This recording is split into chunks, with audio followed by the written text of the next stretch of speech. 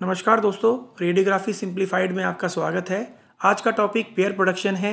ये interaction of x ray with matter का चौथा भाग है। आज हम पेयर प्रोडक्शन के बारे में पढ़ेंगे। So let start with the definition. When an incident photon having energy greater than और equal to 1.022 mega electron volt passes near the nucleus of an atom, it will come under the influence of strong nuclear field. The photon may suddenly disappear and become positron and electron pair. For each particle, 0.511 mega electron volt energy is required, and the excess of energy greater than 1.022 mega electron volt would be shared between positron and electron. It is an example for conversion of energy into mass as predicted by Albert Einstein. E is equal to mc square. देखिए, pair production तभी possible होता है जब incident photon की energy 1.022 mega electron volt से ज़्यादा होती है या उसके बराबर होती है। जब इस एनर्जी का इंसिडेंट फोटोन न्यूक्लियस के साथ इंटरेक्ट करता है, then it come under the influence of strong nuclear field, जिसकी वजह से इंसिडेंट फोटोन दो सब पार्टिकल में डिवाइड हो जाता है। एक को हम इलेक्ट्रॉन कहते हैं and another is called positron.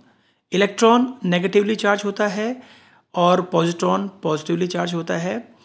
Positron का रेस्ट एनर्जी मास इलेक्ट्रॉन के रेस्ट एनर्जी मास के बराबर होता है, which is equal to 0.511 mega electron volts.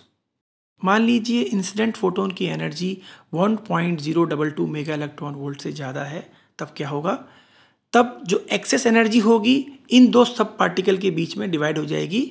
मतलब इलेक्ट्रॉन और पॉजिट्रॉन को काइनेटिक एनर्जी देने के लिए ये एनर्जी डिवाइड हो जाएगी। पेयर प्रोडक्शन एक बेहतरीन एग्जाम्पल है जहां एनर्जी परिवर्तित होती है मास में, जिसकी भविष्यवाणी एल्बर्ट आइंस्टाइन ने की थी। एक बात मैं आपको ज़रूर बताना चाहूँगा, पेयर प्रोडक्शन होने के लिए जो मिनिमम एनर्जी होती है इंसिडेंट फोटोन की, which is 1.022 mega electron volt, इसको हम थ्रेशोल्ड एनर्जी के नाम से जानते हैं। चलिए अब देखते हैं पेयर प्रोडक्शन होने की क्या क्या संभावनाएं होती हैं। पेयर प्रोडक्शन तभी पॉसिबल है जब इंसिडेंट फोटोन की एनर्जी 1.022 मेगा इलेक्ट्रॉन वोल्ट के बराबर हो या उससे ज़्यादा हो, and it increases with increase in atomic number. एक बात और यहाँ इम्पॉर्टेंट है, पेयर प्रोडक्शन में इंसिडेंट फोटोन की एनर्जी काफ़ी हाई होती है जो डायग्नोस्टिक रेंज में नहीं आती है। इसीलिए पेयर प्रोडक्शन डायग्नोस्टिक रेडियोलॉजी में देखने को नहीं मिलता है। The electron loses energy by ionization and excitation. The positron come to rest by combining with electron and produces two photon of each 0.511 mega electron volt that are ejected in opposite direction to conserve momentum. The above process is known as positron annihilation. This is an example of conversion of mass into energy, and it's form the basis of positron emission tomography. देखिए, अगर electron की बात करें तो ये ionization और excitation की वजह से एनर्जी को लूज़ करते हैं एंड केम टू रेस्ट।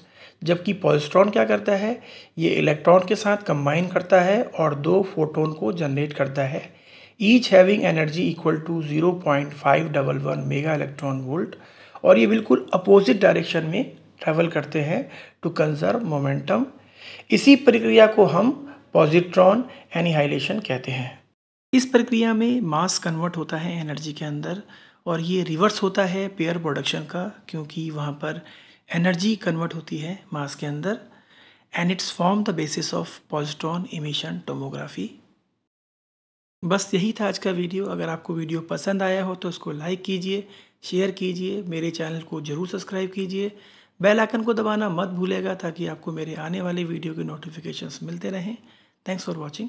जय हिंद।